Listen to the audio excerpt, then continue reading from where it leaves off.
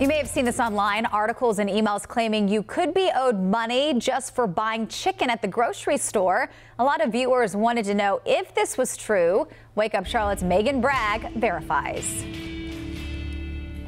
It's this notice that states if you bought certain chicken products in the United States from January 2009 to December 2020, you may be eligible to receive money in a class action lawsuit. Viewer Sandy W. wrote us to say, quote, I received an email from a claim administrator regarding a chicken products class action settlement.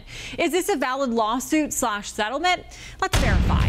Our sources, the U.S. Department of Justice and the broiler chicken antitrust litigation class action lawsuit itself.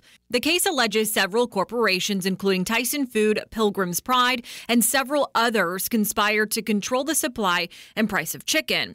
According to the suit, if you purchased chicken in 24 states, including the Carolinas from 2009 through 2020, you could be eligible to receive a payment from a $181 million class action settlement.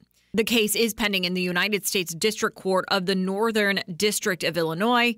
The Department of Justice has charged at least 10 people with antitrust violations, including current and former employees at Perdue Farms, Koch Food, Pilgrims Pride, and Claxton Poultry Farms. So we can verify that, yes, this is a valid lawsuit.